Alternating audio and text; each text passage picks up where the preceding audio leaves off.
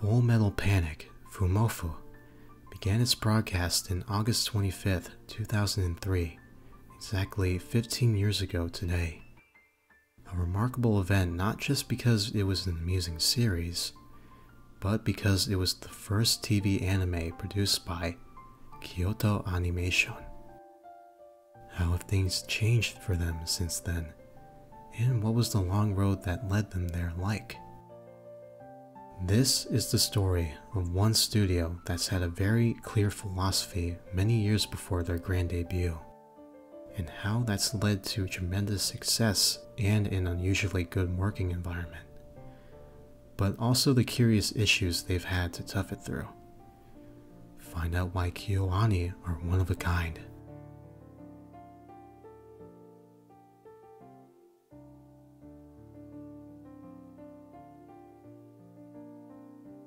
Yoko Hata, a painter with experience on classic titles like Princess Ribbon and Mushi Production, left the studio and moved to Kyoto after marrying Hideki Hata. Once she was there, she gathered a few housewives from the neighborhood with time to kill under the name Kyoto Anime Studio. Dedicated to painting cells for Tatsunoko Pro and Piero Productions for the most part.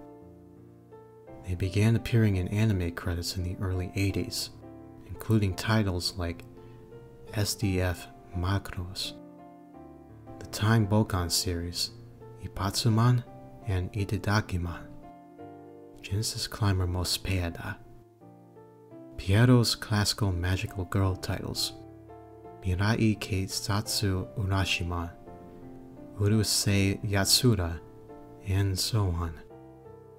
Not all of the initial members, Emiko Honda, Akiko Fujimura, Ayako Takemura, and of course Hata herself, stayed as they transitioned from a semi-professional crew to a more serious endeavor. But it already set the tone for what would become a studio with a predominantly female voice.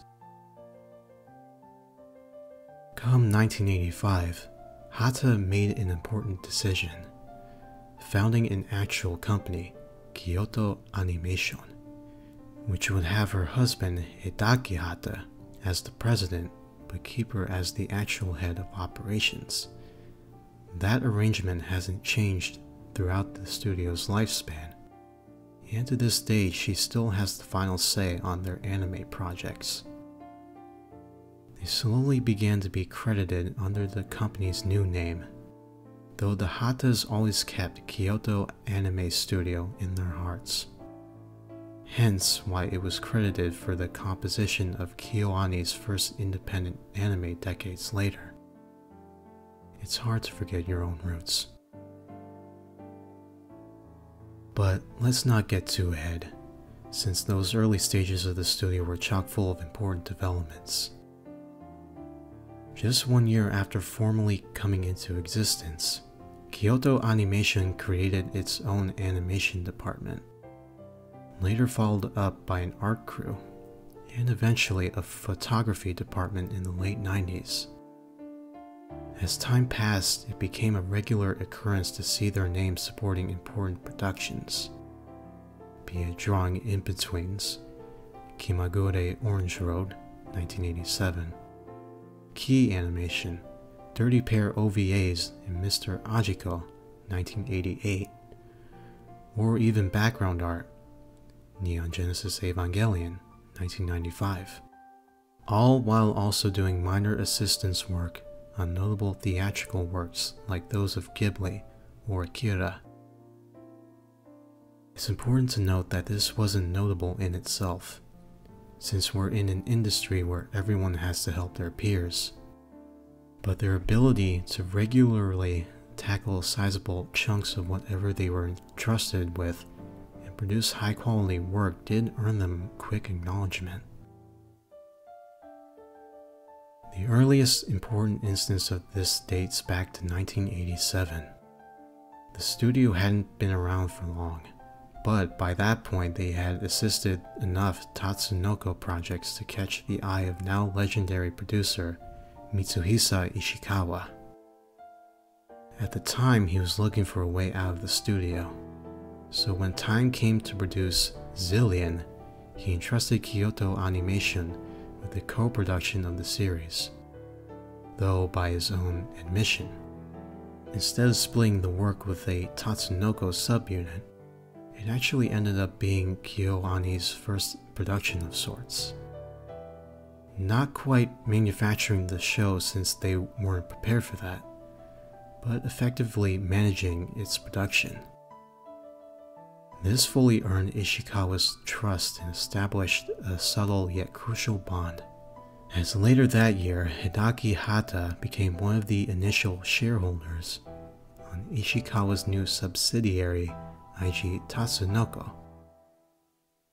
KyoAni playing a role in the existence of an entity as massive and seemingly unrelated as Production IG is one of those pieces of trivia that are always fun to think about. Proficient as they may have been, it's impossible to develop much of a unique flavor if all you ever do is handle single elements in other people's productions. Artists like Takeshi Kusaka established themselves as important figures in the studio's infancy, and yet they were missing any personal flair. This would be a perfectly fine situation if your aim is to be a support studio, but as you can imagine, that wasn't the case. The first step to move forward, naturally, was to begin making their own episodes and short films. And out of all the things it could have been, Kyoto Animation's first self-contained piece was Shiwasete Nani, a 1991 short film contracted by the controversial Happy Science cult. Far from being noteworthy on its own, even if it did accidentally tease out some creative roles we would see over and over years afterward. Requesting preaching material from KyoAni became a bit of a trend, seeing how they also got tasked with educational OVAs by the government. Maybe all the Haruhism jokes of the 2000s were fated to be. If you want to understand the direction the studio took, though, you're best served by looking back at 1992's Noroi no One Piece, a co-production with Shin-Ei Doga that served as Yoshiji Kigami's directional debut. Just about every part of that sentence changed KyoAni's identity and still has massive effect on them nowadays. So even though we've got to summarize the situation, it's important to get across the basics. While the two studios had begun establishing a link prior to this project through assistance on franchises like Doraemon, this can be considered their first major collaboration. Quite the important development contained in a mostly forgotten VHS. Kigami was one of Shin-Ei's animation aces, first as an actual member of the studio, and later attached to Animaruya, a group of talented ex-members who still worked for them. So his first bout as director was a noteworthy event. We're talking about someone talented enough to be considered a rival by the one and only Toshiyuki Inoue. Kigami had already shown his alluring comedic fluidity in his grasp of his mentor, Hiroshi Fukutomi's complex camera work when working on Sasuga no Sarutobi. And just as importantly, he left a very strong impression working on iconic movies on the rise of realism in anime. Not many people can boast about having penned some of the most impressive scenes in Grave of the Fireflies and Akira. And he wouldn't do it, but he definitely has the right to. Noroi no One Piece is a collection of unsettling short tales penned by Shungiku Uchida, all revolving around a cursed dress that brings misfortune to its wearers. What makes it so interesting isn't its straightforward yet effective horror trappings, but rather the impeccable character expression, mixing attention to gesture with the right levels of elasticity in the animation. This kind of thorough acting would feel exceptional at the best of times, let alone for the debut of both a director and a studio for what was supposed to be a small project.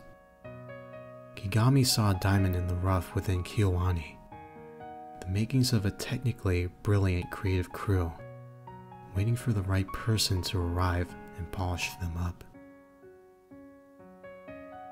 And from that point onwards, that was exactly Kigami's role. Rather than conveying purely technical aspects, which she also did, to the point that even nowadays most animators at the studio draw effects in Kigami-like shapes.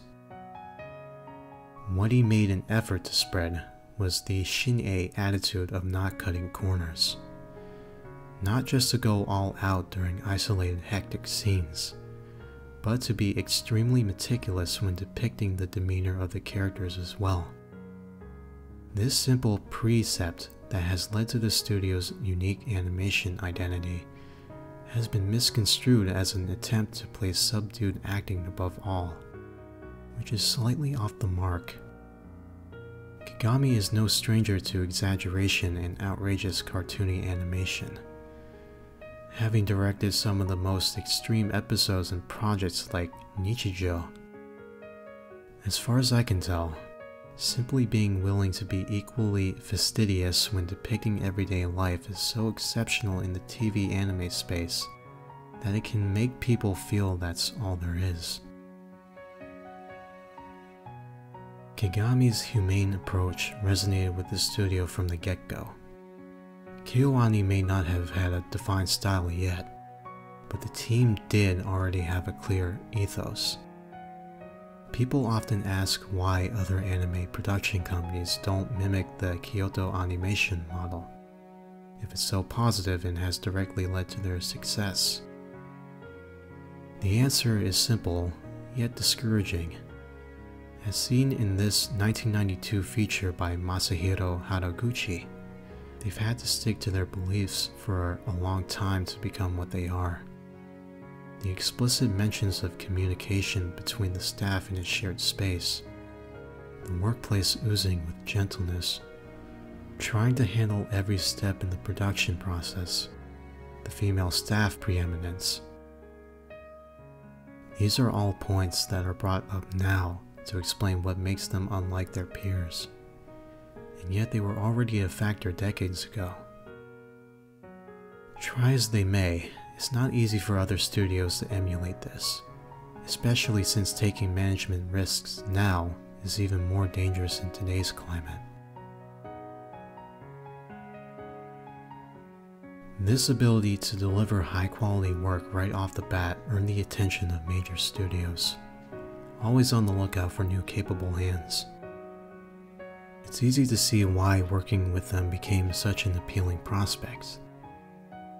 KyoAni proved that they were a very consistent assistance crew, as seen by the 33 episodes of Inuyasha they fully produced while also providing help to other staff in the series. Their work was solid at worst, and exceptional at best, and yet they could keep things fairly inexpensive due to their location and by avoiding further subcontracting, since they had all departments required to make anime. Viewers nowadays associate anime outsourcing with bad production practices, which, to be fair, tends to be true, but that wasn't always the case. For about a decade, subcontracting work to Kyoto Animation was a very smart move. The result of that allure was endless calls for help. It's often said that the studio's excellent schedule management, another defining trait, was developed while juggling all the requests they received in this period. During the 90s and early 2000s, they were all over the place, starting with productions handled by their old acquaintances. They kept on helping Tatsunoko and especially Shin-ei's Doraemon and Shin-chan franchises, peaking with contributions to their theatrical projects were the uncompromising approach, the the studio had inherited from Shin-ei in the first place felt right at home. Old companion Piero also got a good taste of their skill, not only through various TV shows, but also when they let a greenhorn company like them essentially produce an entire Kimagure Orange Road movie. Even the video game industry quickly reached out to them, which allowed various franchises to feature opening sequences animated by KyoAni. Their plentiful output at the time makes this a fascinating period in their history. But to get a good grasp on the studio's history, we need to separate the countless curiosities, like this collaboration between Mamoru Hosoda and KyoAni, from the meaningful developments. Truth be told, not all subcontracted work is made equal. Those led by Kigami were as wonderful as the resources were realistically allocated and then some, especially when he could supervise and provide animation on top of directing, whereas those in the hands of the new generations were generally more modest at first. Who stepped up to the plate then? Tatsuya Ishihara is an interesting case, since he was never all that invested in the animation process, and jumped onto directorial opportunities the second they presented themselves. He became their most ubiquitous director and developed a sense for moderate slapstick comedy that was very rooted in its time, which makes his current output feel amusingly anachronistic when it comes to humor. This stands in contrast with Yasuhiro Takemoto, who had similar origins, save for the fact that he was more enamored with animation, and yet came to go down a very different path. He gradually developed that understanding of physical space that makes his work so special, and gained even more unique flair when coming in contact with Akiyuki Shinbo for the production of The Soul Taker. Though he's grown to be more of a solemn director than a flashy one, he's kept that appreciation of chiaroscuro shots and monochromatism with accents, plus that surreal staging for situations that require it. Other figures rose within the studio during that period, like Yoshiko Shima, KyoAni's first female director. But if I had to highlight someone as their new ace, that would undoubtedly be Tomoe Aratani. Although she joined the studio much later than all the aforementioned staff, her talent and versatility quickly made her stand out. It didn't take her long to become a regular storyboarder on Inuyasha, a supervisor and director wherever it was needed, the studio's first dedicated character designer, and even an animation mentor to all her peers. Her keen awareness of body movement and ability to extrapolate realistic mannerisms onto stylized cartoon forms made her the perfect asset for the studio. And she did her best to spread her teachings around. KyoAni's predilection for placing women in animation direction and character design roles can easily be traced back to Aratani's positive impact in these early stages. Beyond gender itself, this is simply a never-ending attempt to try to capture the same magic, which they did and more, as we'll see later. To understand how quickly things escalated after that, you have to keep in mind the changing landscape for anime as a whole. The industry was about to ditch traditional cell production, and despite the roots doing just that, Kyoto Animation seized the opportunity to grow at hand by getting acquainted to the new ways of production before the rest of the pack. The situation is comparable to the studios currently ahead of the competition when it comes to digital workflows, the likes of Colorido, which unsurprisingly features some artists of KyoAni origins among their ranks. It's hard to tell when the next game-changing development in production will happen and what it will be, Perhaps truly trustworthy automated in-betweening? But whoever exploits the new possibilities first will surely reap massive benefits, even if they're newcomers. What was their first independent offering like then? Muto was juvenile, often awkward, coming across like Yoshiji Kigami's own teenage fantasy dreams made into a cartoon. At the same time, it was an astonishing animation feat that easily ranks among the most spectacular studio debut works. It's worth noting that the first OVA and its 2005 sequel actually channeled the team's action and effects capabilities first and foremost, which brings the result much closer to anime's regular Sakuga showcases that the studio's output usually is. Instead, it was the 2009 incarnation of the series. Quite the messy format it ended up having, perhaps deservedly so, that went out of their way to humanize the characters through their acting in that distinctly kyoani-like way.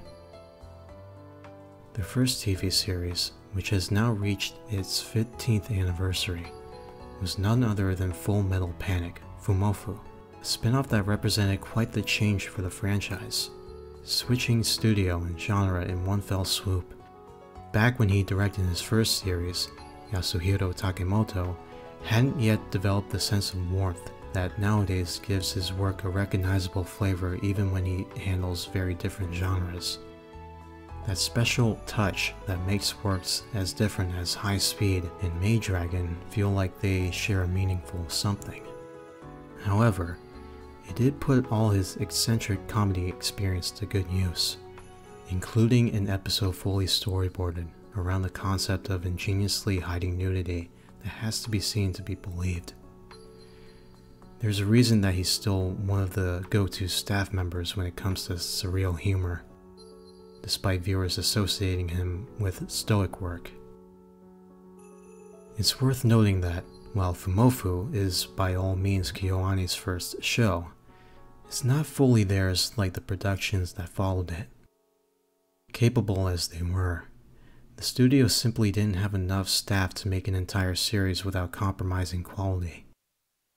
The solution to this problem was to fully outsource 4 episodes to Tatsunoko, who had accompanied them in this anime adventure since the very beginning, a touching role reversal in spite of the fact that these subcontracted episodes sort of failed to live up the execution of the rest of the series.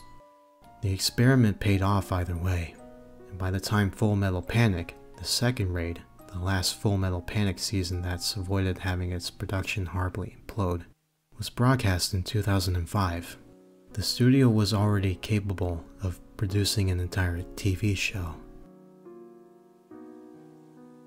If we're talking about 2005 kyoani titles though, the project that had the biggest impact was without a doubt the adaptation of Air, which means we've got to switch protagonists back to Tatsuya Ishihara, who happened to be a big fan of key visual novels and strongly pushed for this project.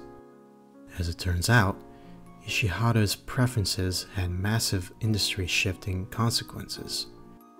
As a big otaku himself, he's always understood what attracts fans, mostly the male ones, to the world of late-night anime. But his polite and pleasant delivery has historically given his works an unexpectedly broad appeal.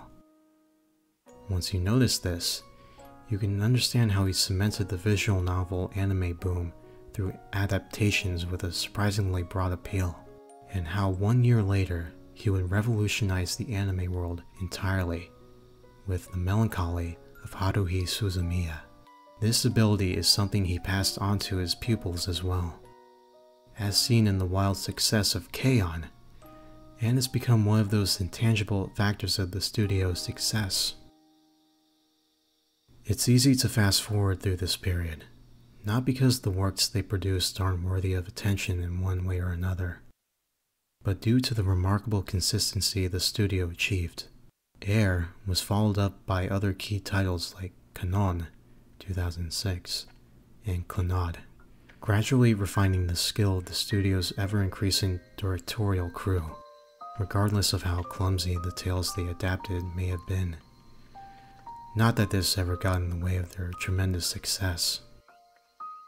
At the same time, the studio's partnership with Kadokawa led to even more massive hits like the aforementioned Haruhi and Lucky Star, titles that defined the anime fandom worldwide for years.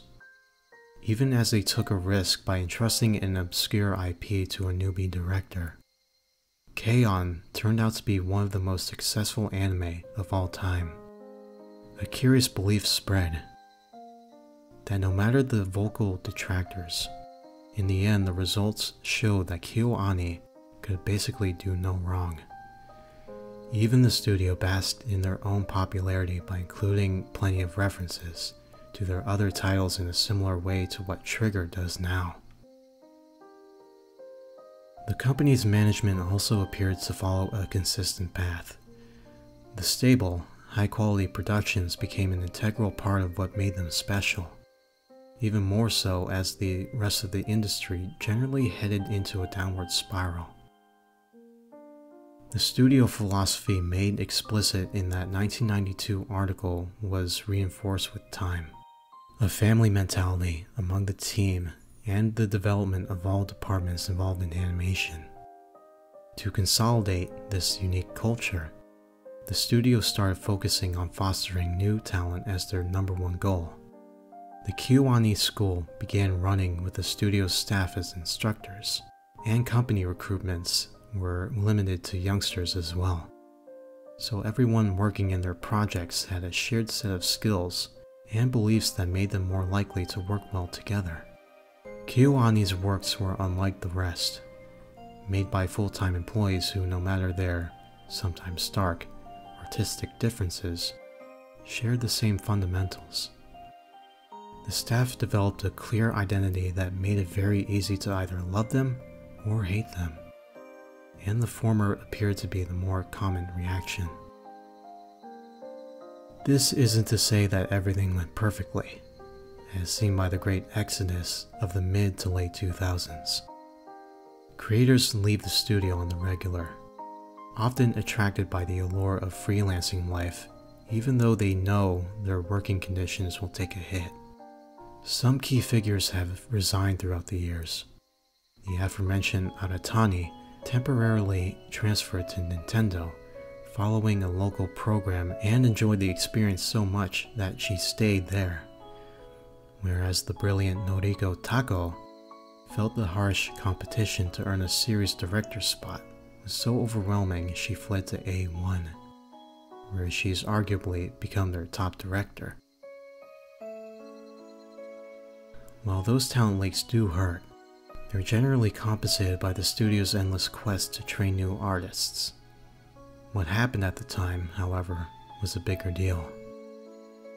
Unfortunately, to explain what happened, I have to bring up Yutaka Yamakan Yamamoto, the anime equivalent of crossing Anakin Skywalker with Jabba the Hutt. He was supposed to be the chosen one after all. Yamamoto was the protege of Kigami and new leading voice of KyoAni's Osaka branch Animation Do, which had existed for many years, though it only became its own entity in 2000, but began developing a culture of its own under his leadership. After playing a key role in Haruhi, being famously responsible for its iconic dance, Yamamoto was entrusted with Lucky Star and then removed from the directorial seat after 4 episodes, accompanied by a suspicious blunt note by the studio indicating that he didn't have the skills to direct a TV show yet. Soon afterward, he left the company altogether and a bunch of his co-workers followed him. Yamamoto ended up founding Studio Orde, where he gathered the people who followed his steps, and other ex-KyoAni members who had departed the studio during the 2000s. Their first offerings were very impressive as a consequence. From the amusing Kannagi that they heavily assisted to the astonishing 2010 Black Rock Shooter OVA, your one chance to see KyoAni bred animation muscle work alongside Yutaka Nakamura. And yet, that was pretty much the end. How come Satoshi Katawaki immediately left him and is now one of WIT Studios' main assets? Why did Masaharu Watanabe instead decide to focus on Naruto under the name Garuo Sessha before starting his own directorial career with the likes of Re:Zero? Why did Yusuke Matsuo abandon him and become a massively popular designer elsewhere? The answer, to put it plainly, is that Yamamoto is an insufferable asshole that only got more rotten with time. Rather than gather around him, almost all his co-workers quickly found new destinations. The rumors about inappropriate sexual behavior being a factor in his departure gained credibility after stunts like publicly tweeting that he'd have to, quote, hold back on sexual harassment-ish things, with voice actress Minami Suda, among many other appalling statements. So even though it led to the departure of some talented people in a chunk of the workforce, perhaps even this incident eventually had a positive outcome for the studio. What do you do when seemingly everything goes right then? Stick to your path and do more of the same, you say? Actually, you scrap your formula for success and make fundamental changes to your output to screw over your fan base. Or at least that's how people who fell in love with their Kadokawa era titles like Haruhi and Full Metal Panic would like to frame the situation. Something I purposely neglected to mention earlier is that one of the important new developments of their early independent stage was to launch the Kyoani Bon. The first of 25 volumes of this web magazine was released in March 2007 as an attempt to reach out to fans directly with interviews, behind-the-scenes clips, but also by sharing many pitches of potential projects by various staff members. The desire to make anime truly of their own was clearly there, also made obvious by the animated commercials they began putting out. Getting that across is important because it helps you understand why they move away from a model that has been so ridiculously successful, stepping away from popular IPs to start handling dubious titles they have ownership over. They first announced the yearly Kyoani Awards, where the staff would give prizes to the amateur submissions they liked the most. Those books would then be published by their new K.A. Esuma imprint and adapted into animation if any director was up to the task. A controversial decision to this day, and yet entirely coherent to the attitude they'd been showing since the 90s. And also importantly, an excellent business move as well. These changes were tied to the studio's innovative start to leading the production committees of their projects, bypassing the industry's major issues with actually rewarding the creators whenever a title is successful, even though it didn't quite hit the same levels of massive popularity as their 2000s peaks. Free is undoubtedly the franchise that's been most lucrative for KyoAni and Do, as the main investors and merchandise producers for the series.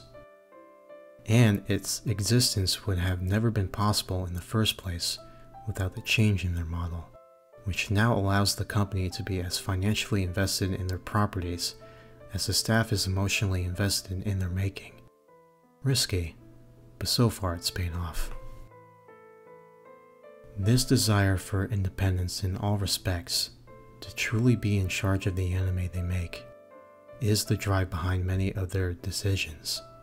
Their self-sufficiency in production matters hasn't been matched by any other studio in anime history, which makes them the object of envy for other companies and marks the path to follow for others.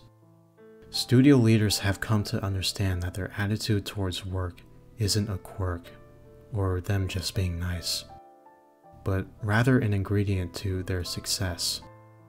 The unmatched stability of KyoAni's quality can't be explained without their top team of in-betweeners, which features some people who have been doing what's a criminally underpaid task elsewhere for decades, working alongside newcomers to train. Making animation is a stressful endeavor either way, So working at KyoAni is far from a dream job unless you already are hopelessly in love with the art. But it's comforting to see a successful company that ensures the work you're seeing wasn't put together by overworked, underappreciated staff who won't even be rewarded if it turns out to be successful. Does that make all their moves towards this unique position unquestionably good? I wouldn't say that's the case either. As neat as this self-sufficiency is, they had to get there by discarding an excellent set of connections that most studios would love to have. This seems to have an impact not only when it comes to the people actually making the show, but also with the producers who are now so cut off from the rest of the industry that sometimes they don't seem to have much of a grasp of what viewers want. On an artistic level, I believe it all worked out great though. Even if the clear identity of their work can very easily blind detractors and make them feel like it's all exactly the same. An anecdote with the studio's designers comes to mind in this regard. As during the latest fan event, they showed real curiosity about what viewers perceive to be the kyoani animation style, since they've worked together forever and feel like they're all worlds apart. It's a matter of perspective, and the personal quirks being able to resonate with you or not. The latest stage in Kyoto Animation's evolution is plagued with understated yet meaningful changes. The company kept on growing, having recently inaugurated a new building that includes a fancier store in Animation Studio 5. As they recently passed the 200 employees landmark, KyoAni are now among the top anime studios in sheer size, let alone relevance. This weight in industry now allows them to approach new kinds of projects and still lead the production committees, as seen in the Euphonium franchise, but most impressively in Koe no Katachi, a huge movie adaptation that was truly in their hands. As interesting as those management changes may end up being though, I'd like to wrap up with a look at the latest stylistic trends at the studio, to help people truly grasp what Kyoto Animation is like now. For example, it's important to note that it was Takemoto's attitude during the disappearance of Haruhi Suzumiya, the studio's first true theatrical project, that made the studio as a whole switch gears and become even more uncompromising. The obscene quality of the likes of Heyoka can't be explained without the director's obsession to create something that felt like a genuine step during his previous projects. And this doesn't come down to only the animators. It was all departments working together, exploiting that weapon unique to KyoAni. Photorealism that couldn't be achieved without the cooperation of art and photography departments. Excellent color design that makes the more traditional work pop out in an attractive way. And of course animation teams that feel respected no matter their position. It's not as if gathering staff in the same physical place and exclusively making them work forever is the only path to success in anime, but these people have proved that it's a damn good one. When it comes to modern trendsetters at the studio though, no one comes close to the golden duo of Naoko Yamada and Yukiko Horiguchi. A perfect combination we're now tragically bereft of after the latter left the studio, and animation as a whole temporarily, in 2014. While that partnership lasted though, the two led a revolution that was arguably comparable to the effect Kigami had on the studio ages ago. Although people understandably point at K-On! As the title that changed everything, there are actually earlier samples like their collaboration on Clannad AS No. 3, which let them loose, quite literally when talking about Horiguchi's animation. To make something entirely unlike the rest of the series, lacks drawings that feel adorable rather than crude. Bouncy animation that isn't at odds with nuanced gestures. Even taken to their extremes, Yamada's live-action leanings as director and Horiguchi's cartoony exaggeration were an excellent, elegant mix, because at the end of the day, their desire to breathe life into characters was the same. an attitude that two gifted friends had developed together. Is their life in the world set after the end of their partnership then? As much as it hurt, of course there is. The unimaginable influence that Yamada has over the rest of the studio, even after losing her original partner, is something that we've already covered when talking about her career. With her as the new de facto solo studio leader, it's no surprise that low-key acting is now bread and butter.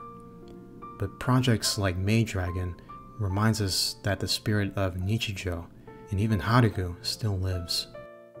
Kyoani appears to trend toward higher detail in the design work because of veteran Shoko Ikeda's euphonium work, and especially Akiko Takase's monstrous Violet Evergarden concepts.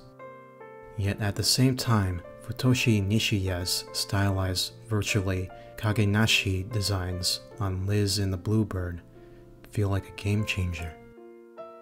More young series directors than ever before have also recently been promoted, so the studio is currently a fascinating melting pot that no one can quite tell which flavor it will take.